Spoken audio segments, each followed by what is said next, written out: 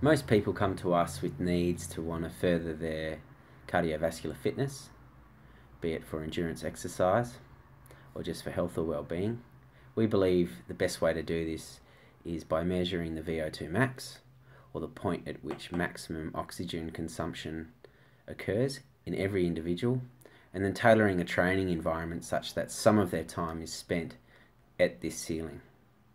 Recent research has shown that this is a very time-efficient way of inducing rapid adaptation, and it also rate limits the individual from going too hard or too easy. Today, we're going to discuss how we can optimize an individual's training environment in line with this physiological phenomenon called VO2 max.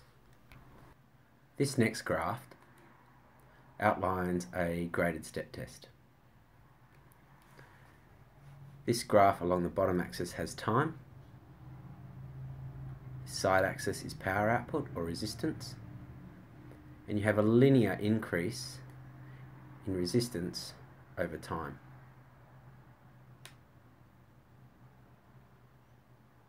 This is the standard VO2 max testing protocol.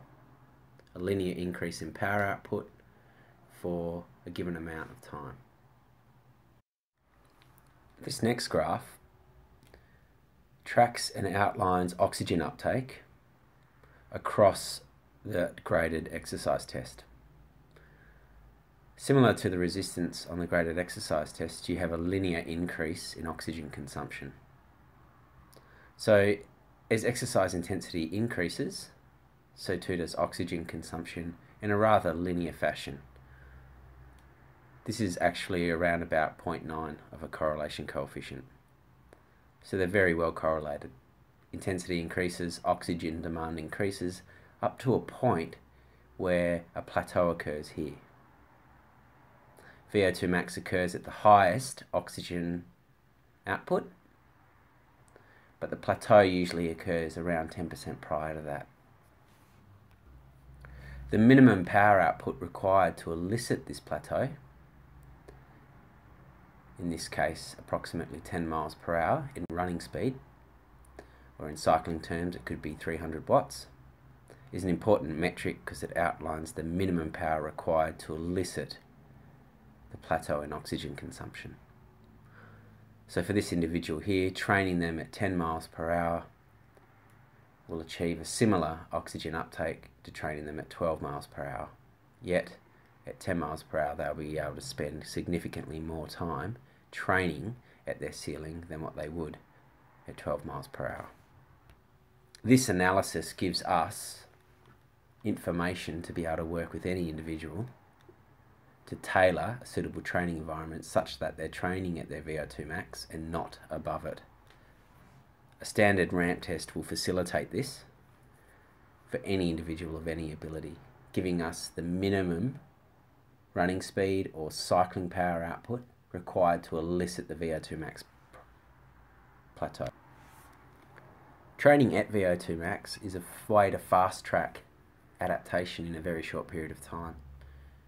Recent research has shown that for highly trained athletes, it is one way to optimize their training environments, and indeed is necessary to do so once they achieve a VO2 max above 60 milliliters per kilogram per minute.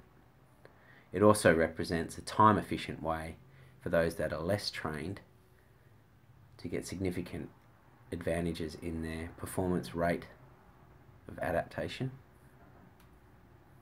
with a very small amount of time investment required. At Exercise Institute, we base most of our training principles in and around VO2 max training.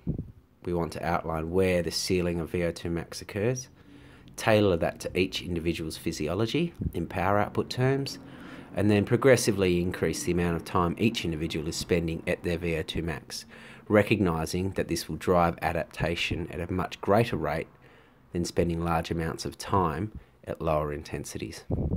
Thanks for listening.